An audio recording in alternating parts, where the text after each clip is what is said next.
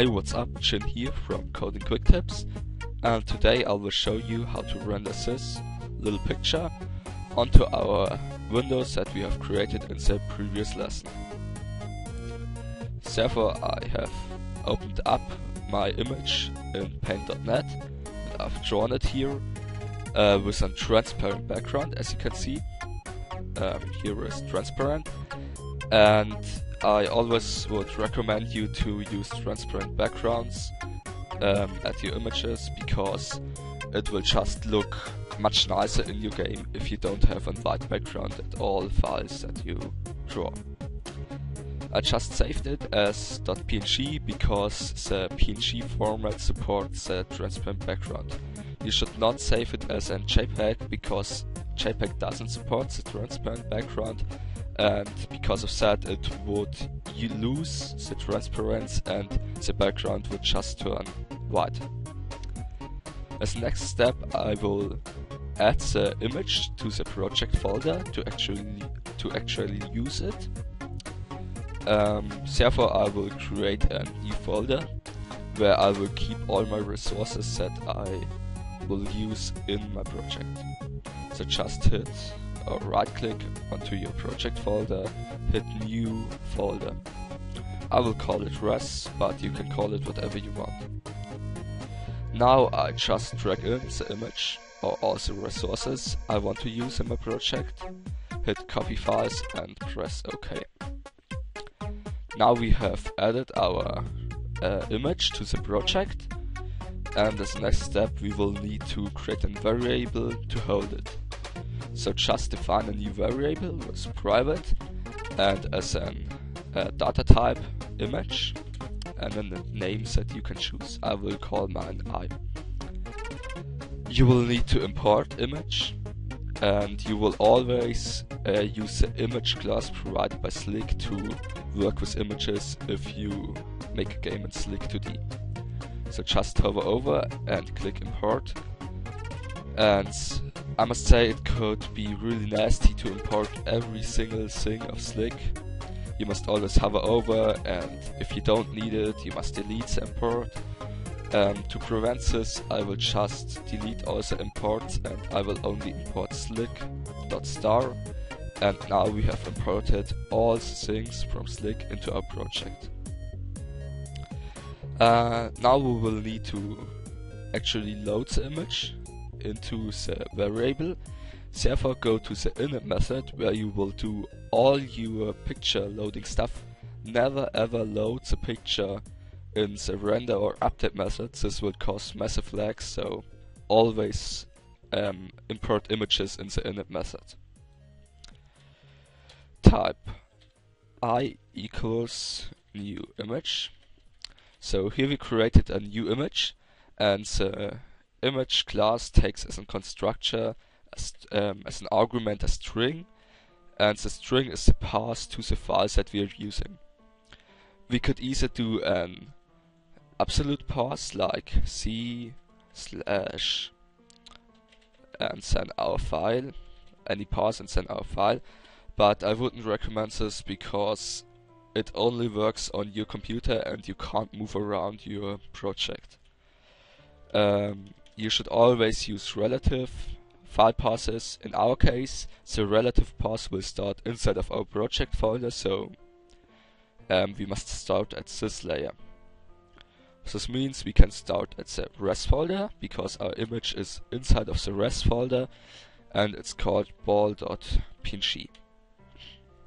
Now we have loaded the image, and if we now hit run, nothing will happen because we still have to render it.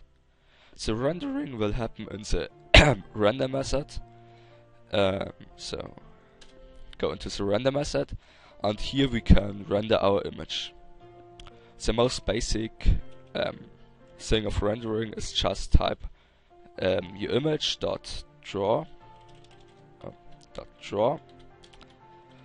and this will render the image in the top left corner in its originally size. In my case 100 to 100 pixels. To place the image somewhere else on the screen, you must understand how the coordinate system from Slick works. Therefore I have created a little picture. Here we go. The origin from the Slick coordinate system is the left top corner of the window. So if we start our game, here is the origin. Here is 0, 0.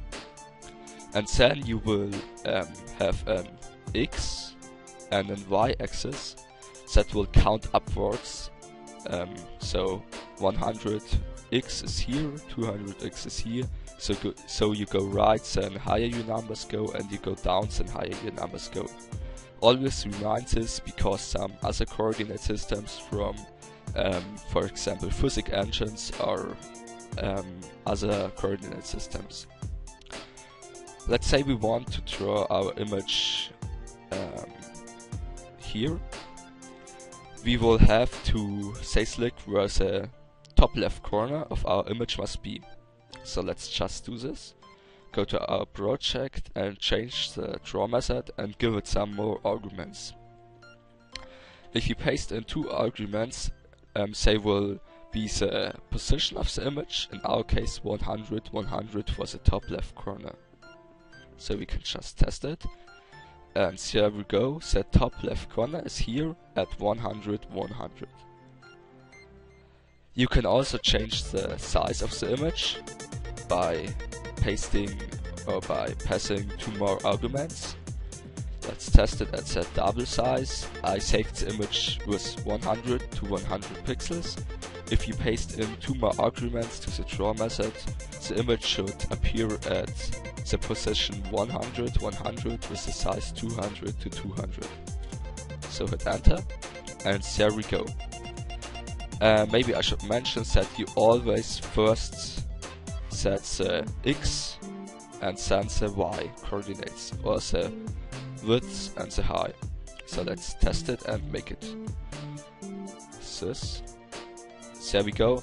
Now it's 200 width and 100 height. You can also only render part of an image, as I show up here.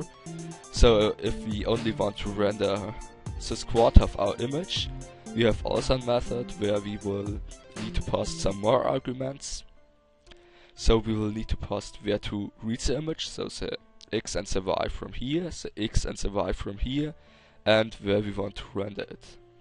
I will show this to you now. You use the draw method, which will take a few more arguments. First of all, the X position and the Y position of the top left corner. So let's choose 100 to 100. Then the X and the Y position of the bottom right corner, where you want to draw your image. So 200 and 200. Now we will render our image from with the top left corner 100, 100, and the bottom right corner 200, 200. As next arguments, it will need the X and Y from the top left corner of our part of the image we want, and the bottom right corner of the end of the part we want. So in my case, the image is totally 100 pixels, and to get the quarter I will need to go from 0, 0 to 50, 50. So I will just pass this in, 0, 0 and 50, 50. Now we should only render part of the image, and there we go, we only render the eye, so the part we have selected, from 100, 100 to 200, 200. I covered the most basic rendering methods here. There are some more to choose from, but I don't think that they are strictly necessary for beginners. But if you want to use them, you can just read in the wiki of Slick2D, or you can ask me in the comments. You can also rotate the image by pasting i.set rotation and an angel in decrease. So let's say I want to rotate it in 45 degrees, and I draw it here. It should be rotated 45 degrees to the right. Okay, I think that's it. I covered the basic rendering of images. Everything else should be quite clear, but if you have questions, feel free to let me know in the comments. And I also have a question for you about the music in the background. Do you like the music or not? Is it quiet, or should I completely delete the music out of my videos? Because I really don't know if it is good or not. So I would love to see some comments about this in the comment section. I hope you enjoyed, and I'll see you next time.